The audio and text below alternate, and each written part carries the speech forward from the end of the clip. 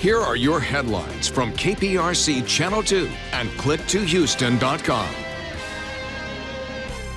Good evening, I'm Bill Maessa with KPRC Channel 2 News. Here are the stories making headlines tonight. Big money for the Astros' Jose Altuve. The American League MVP reportedly inks a 5-year extension with the Stros worth $150 million. It'll keep him in Houston until the year 2020. We now have a better idea of why former NFL quarterback Colin Kaepernick was in Houston this week. Turns out he attended a deposition involving Texans owner Bob McNair. Kaepernick alleges McNair and other NFL owners colluded to keep the quarterback unemployed as punishment for his kneeling protests. It's the final weekend for the Houston Livestock Show and Rodeo. Chris Stapleton is performing before a packed audience tonight.